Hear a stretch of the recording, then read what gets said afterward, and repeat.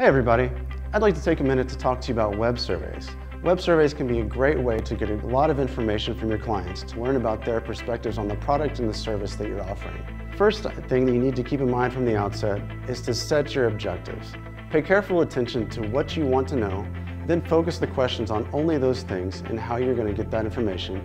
And also from the outset, keep in mind what you're going to do with that information once you have it in hand. Second, pay very careful attention to the language that you're using. Every question matters, and every word in every question can be important.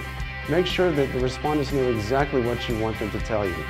Make sure that there's no ambiguity in the questions whatsoever.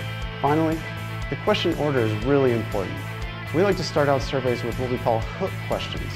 Things that get your respondents really involved from the outset, make them want to complete the survey.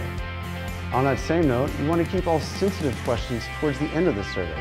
Once you develop that trust, that rapport, it'll make someone more likely to answer a question such as how much income they made last year. So that's just a few tips about what goes into making a successful web survey. It can be more tricky than it sounds just starting out. So if you have any questions, please feel free to give us a call.